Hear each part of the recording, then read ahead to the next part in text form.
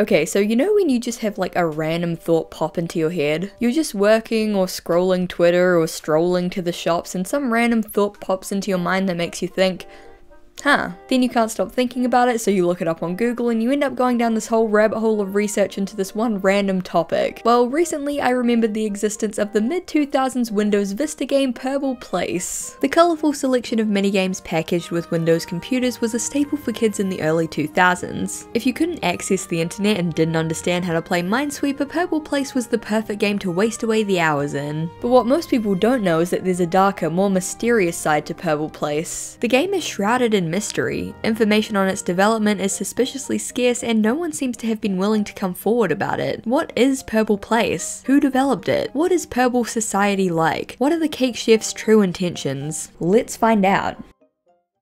Before we get into things, I just want to give a huge thank you to Native for sponsoring this video. So now more than ever, I feel like it's important to try and be sustainable in your everyday life. Native makes soap, hair care products, toothpaste, sunscreen, and deodorants. Plastic-free deodorants to be more specific, and they come in tons of amazing scents. I got lavender and rose, cucumber and mint, and coconut and vanilla, and they all smell so good. I love the smell of lavender, and this one just makes you smell like a field of flowers, which is amazing. Coconut and vanilla is super sweet and summery, really nice. And cucumber and mint is probably my most favorite of all. It's like really refreshing and cool and has this almost like slight florally scent. It's really good. But those are just the tip of the iceberg. There are tons of scents to choose from, including limited edition scents and scents for sensitive skin. Scents for sensitive skin.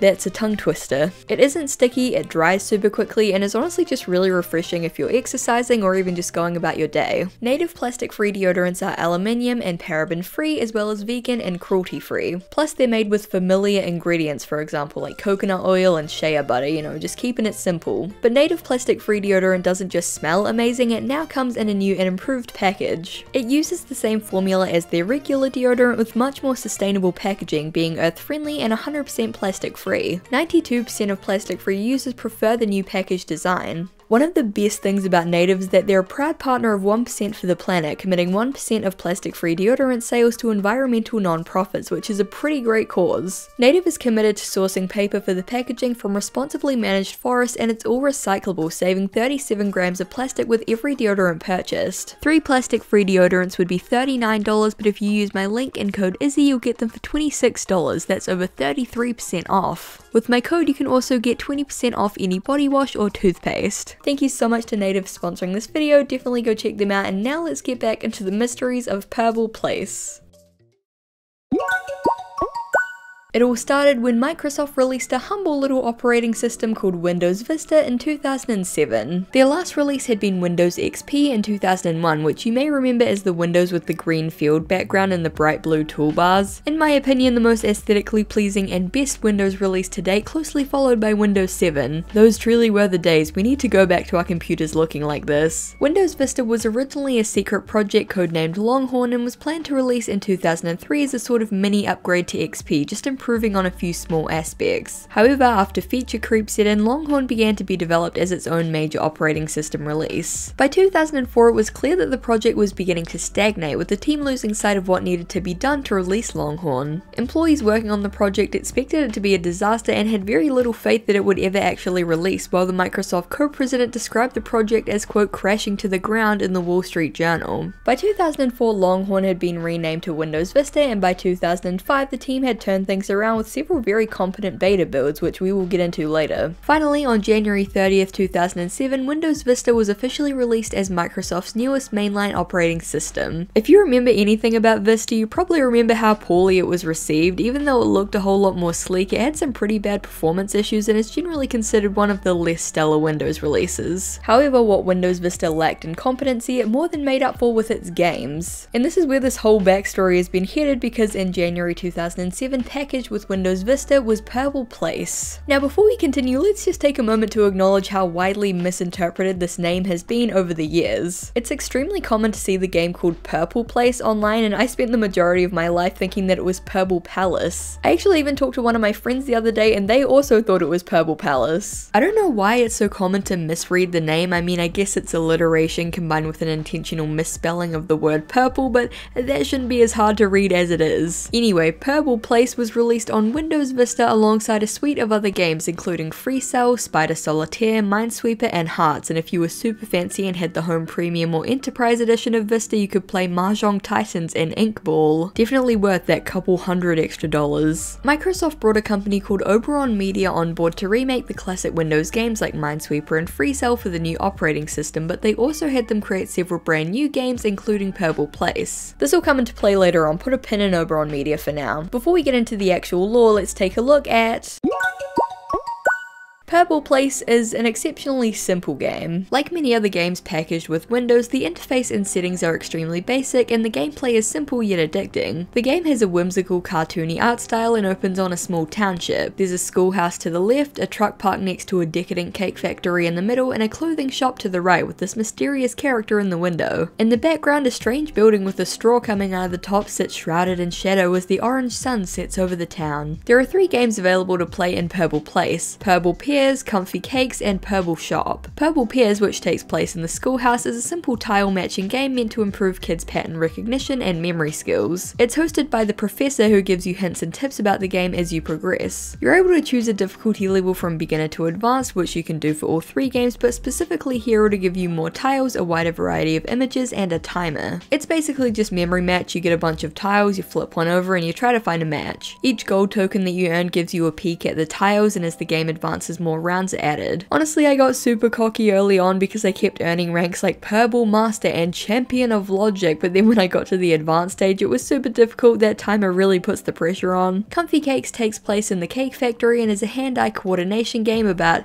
well, making cakes. You are introduced to the game by the chef, a rather shady looking character whose true intentions remain unknown. You basically just have to copy the design of the cake that appears on the screen above the conveyor belt. You have to pick the right combination of shapes, icing, and toppings, all while keeping the conveyor belt and all the cakes on it running smoothly. Beginner difficulty only gives you a few options, but the higher the difficulty, the wider variety of cake options there are, and a timer is added so you have to keep the conveyor belt moving almost constantly. The cakes from Comfy Cakes are used as icons for Purble Pears, presumably just because they didn't want to make any more original assets for the game, so they just reused these ones. Purble Shop takes place in a clothing shop and is a game about logic and deduction. It's a codebreaker game similar to Mastermind. You get a bunch of different features all in different colors and have to figure out through guessing and deduction which outfit the Purble behind the dressing room curtain is wearing. Interestingly, this is the only game without a guide character, though we do get to see a lot of different Purble combos. The beginner difficulty of this game is basically for babies. It gives you very few options and outright tells you which items you've selected are correct, so it takes like 2 seconds to figure out. Intermediate gives you a few hints here and there, but it's still pretty easy, and advanced is basically just proper Mastermind. You get told if you have a correct feature or color, but not what feature it actually is. So you have to figure it out by changing the features, ticking which ones you think are correct, crossing off the ones that you think that you've ruled out, etc. These games are not only nostalgic and great light entertainment if you have an hour to spare, but they give us a fascinating glimpse into Purble society and culture. Purbles are intelligent, clearly placing great importance on education and learning. They're productive and hardworking. We have reason to believe from the delivery truck outside the factory that Purble Place itself is a place of great economic importance and perhaps a major exporter of baked goods. Purbles are engaged by art and fashion. The wide variety of outfits in the shop and the huge number of extravagant cakes being produced may indicate that Purbles live in a capitalistic society. The white picket fence to the right suggests that this specific area is just one small, potentially residential neighborhood or district bordering on a greater Purble city, which we can see towering in the background. There are many unanswered questions about Purble Place, and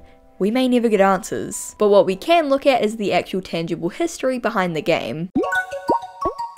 Part of what makes Purble Place such an enigma is that we don't really know who developed it. The game has no credits listed anywhere, so we can't point out any individual artist or developers that worked on the game. All that we know is that the game was developed by a company called Oberon Media. Founded in 2003, Oberon Media and their Oberon Games division created, distributed, and published games throughout the mid to late 2000s. They were mainly known for publishing social and casual games including Peggle, Jewel Quest 2, Galapago, and Totem Treasure 2, Dreamcatcher Dollars.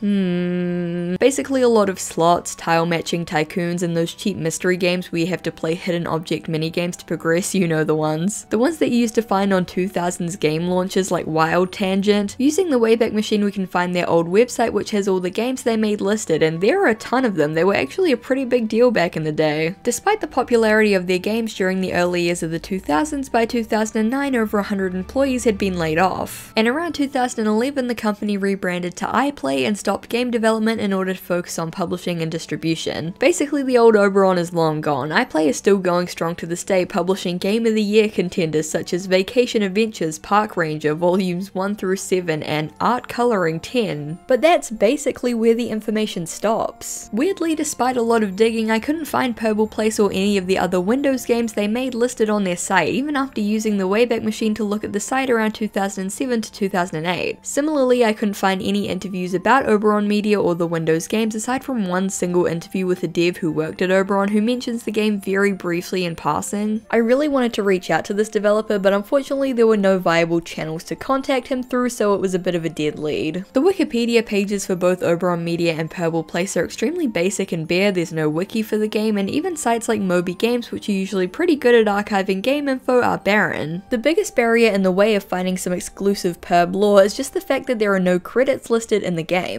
There's no credits option or page within the game itself. Oberon's website didn't have any developers listed, and again, the few people that I have found linked to the company are either unreachable, offline, or like big game industry CEOs who are extremely hard to even get a hold of. This is just a theory, and anyone in the games or publishing industry, please feel free to correct me, but the reason that I think that it's so hard to find information on Purble Place is that it was commissioned by Microsoft for the Windows operating system. For the purpose of making Windows Vista look like a sleek, fully packaged Microsoft product, they may have locked Oberon into a really tight non-disclosure agreement. There were likely clauses that forbid them from sharing any material or discussing production of any of the Windows games, since that contract would have ensured that legally Microsoft owned it all. And since the game was made specifically for Microsoft to be packaged as a Microsoft game, credit wasn't included. That's just a theory though, and regardless of why Oberon has been so hush-hush about the whole thing, the fact that it's so hard to find anyone at all connected to this project is pretty mysterious. But that doesn't mean there are no leads. There are a few that are worth going over despite how dubious they are. Let's start with the Jeremy Zag thing. Jeremy Zag is a creator best known for producing the Miraculous Ladybug animated series. He's a pretty revered figure within the fandom and he has tons of fans. Seems random and totally unrelated to Purble Place, right? Well, that's what makes this tweet so weird. The fact that Jeremy Zag did this game, I'm gonna scream. He's everywhere. I'm sorry, he did what? Yep, he worked on the game in early production. You're joking, what's your source? He made an Insta story about it like 2 years ago celebrating the 20-year anniversary of the game existing. So basically the OP's sources, she made it up. Aside from the fact that there are literally zero sources on this, Purble Place hasn't even been out for anywhere near 20 years. I'm pretty sure this is just one of those like stan Twitter things, like when people say Hatsune Miku made like Papa's Pizzeria or whatever. But it's still worth mentioning because leads are that scarce. I spent a lot of time trying to find people who may have worked on the game, and this is like the only lead I dug up that should tell you how obscure this is. I did stumble across one other lead though, completely by accident. I was going through a bunch of Purble Place videos, let's plays and speedruns to try and find more info in it when I came across a video called I Play Purble Place for the first time in 10 years by Some Salted Rice. Within the comment section of this video is a bizarre thread of comments by a user claiming to have intel on the game. For small games like these, I wonder if anyone wonders why it's called Purble Place. P.S. I know the game before it was owned by them. I don't know the exact details since it was my grandmother's professor that got it to Microsoft. I was just a small kid back then. The only reason it's called Purble Place instead of Purple Place is because I couldn't say Purple Place as a little girl. Lol, it was a cute thing, but I can tell you all sorts of things about this game.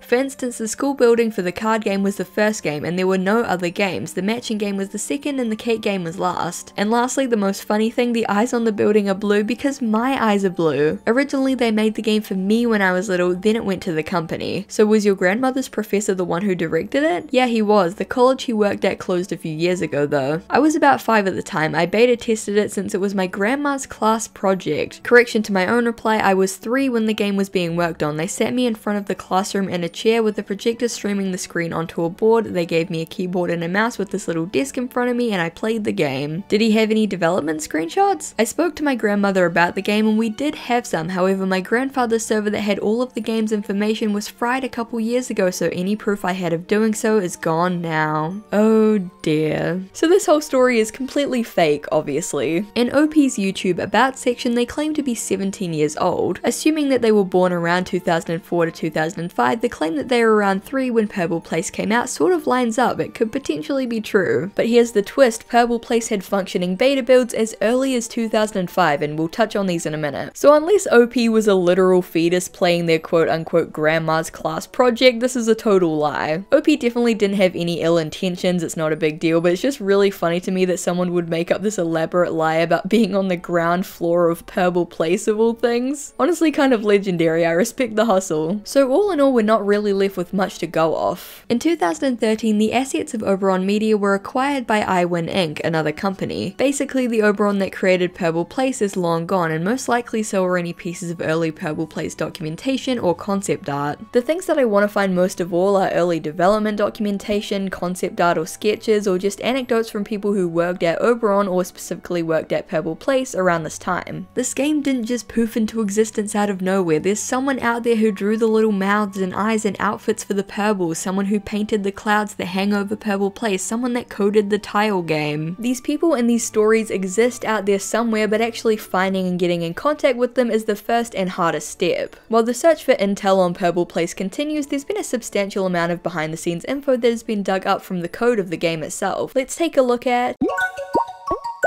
The earliest known incarnation of Purble Place was a very early prototype build package with Windows Vista 5219 in late August of 2005. Many features of the prototype build have been archived on the cutting room floor, a site dedicated to scrapped or unused game features. Surprisingly, Purble Place has several very comprehensive pages, so let's take a look. In the 5219 build, the schoolhouse is missing entirely, the Purble Place title is missing, the red X sign is a yellow arrow, and there's smoke coming out of the cake factory's chimney, which for some reason was removed in the final game. In Comfy Cakes, there was actually a cake rotating feature that was removed, and oh god, what is that? Yeah, so the art style in the 5219 build is different to say the least. The chef goes from this to this, and the Purbles in Purble Shop are honestly pretty terrifying. I hate it so much. Evidence was found in the game files that the game was originally going to be called Learning Fun, so it seems like originally Purble Place was going to be more of a stock standard zany 2000s edutainment game for little kids. The wacky features, bright colors, and weird misshapen disembodied heads make them look like stock standard uncanny goofball kids characters rather than the smooth, round and polished Purbles that we know today. While the Purble Shop screenshot that we have here presents some pretty horrible options, there's a whole bunch of other unused sprites. Intense eyes, some noses, and some very exaggerated mouths among other things. You can really see the difference in quality between these and the final build. Purble Place is pretty polished and cohesive, whereas these give off very big wacky 90s PC clip art vibes. Most interesting of all, there's evidence of an unused minigame called Purble Family. From the help files of build 5219, quote, Mr. Purble needs you to help get all the family members on the left side of the screen to their houses on the right side of the screen. Each family member shares something in common. They might all have purple noses, or they might all have green hair. Each family is a different size. There might be 5 Purbles in a family, there might be 12, there might only be 3. When you find the family members, click and drag them over to their houses on the right side of the screen. Find the biggest families first, and then find the smaller families when there are fewer Purbles left out in the neighborhood. I think this Purble Family minigame is most likely tied to the white picket fence that we see in both the prototype and the final builds. It could be, given the minigame revolves around moving families into houses, that this area was going to be expanded upon in the final game but never was. Plus, not to mention, this information greatly impacts our understanding of the classic Purble Family dynamic. The fact that we never got to see the Mr. Purble character is a crime. While the game's prototype builds have some very fascinating information, there's a lot to be found in the game's final release too.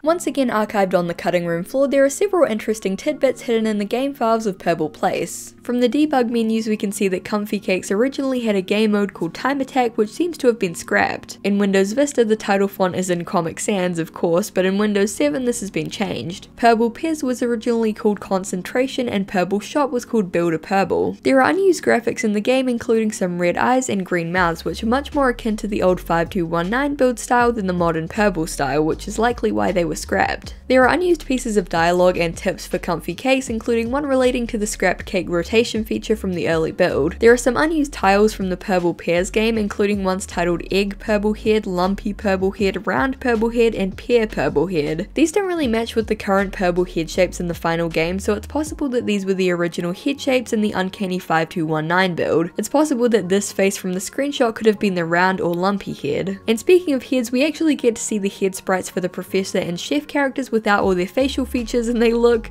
pretty creepy to say the least. They've clearly just been given some extra shading under their features, but it makes them look a little too Silent Hill for my taste. Some things are better left obscured, same with the game's sprites. A few sprite sheets have been uploaded to the Spriters resource website so we can see them in all of their glory. Disembodied mouths and eyes, weird shapes, and this horrifying blurry grinning chef flying in from the side. Lastly, there's a mysterious unused tile card called Sad Chef and a scrapped lemon filling for the cake game. Overall, nothing mind-blowing or shocking, but all very worthwhile information in the quest to document and archive Purble Place. All of this shows us the developers' early art and concepts, the design process, and how the game changed over time.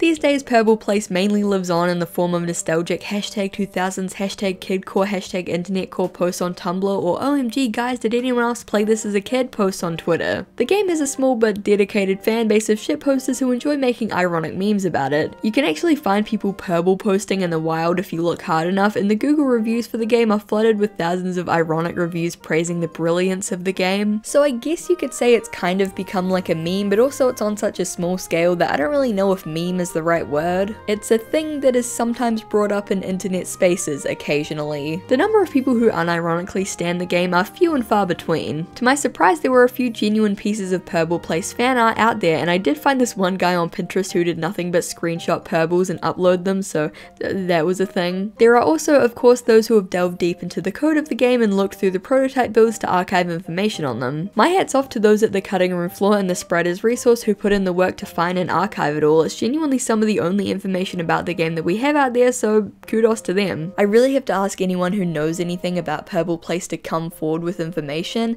whether you worked on the game, or you know someone who worked on the game, or you've found some obscure information out there, or you've heard something, just anything at all for us to uncover the truth behind this game. Genuinely looking into and researching sort of obscure games that don't have too much information on them out there is really interesting. I love sort of archiving the few bits of information that we have, and I love the excitement of potentially finding more stuff. So, you know, if you know anything, if you have any anecdotes, if you have any information, definitely leave it below, or like send an email or something like that. Even if you just have stories about yourself playing Purble Place as a kid, definitely leave it below because I want to know that I'm not alone in spending like hundreds of hours playing the cake game. For now, this concludes our deep dive into Purble Place. I really hope that in the future we can uncover more information about the game, but for now I really hope that you enjoyed the video. I really enjoyed making this video. I hope that it was informative. I feel like there was some pretty interesting stuff that I was able to find. I hope that we can find more.